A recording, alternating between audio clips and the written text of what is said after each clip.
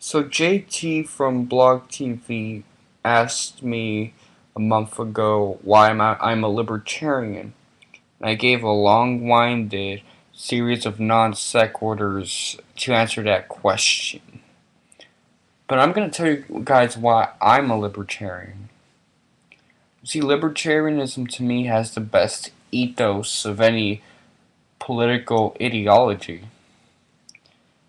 Now you can argue that with the libertarian realist ethos of libertarianism that it's about liberty, or Gringos 2008's ethos that it's about happiness. But I think that either way, the stance is something that I see as attainable, and both of which mean you gotta get rid of certain things. What are these things?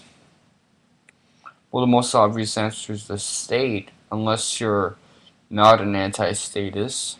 But it could also be a lot of things that we can all disagree with. Certainly not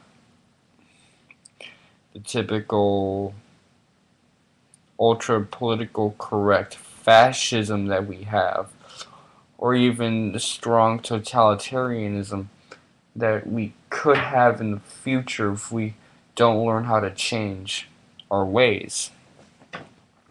So that's why I'm a libertarian.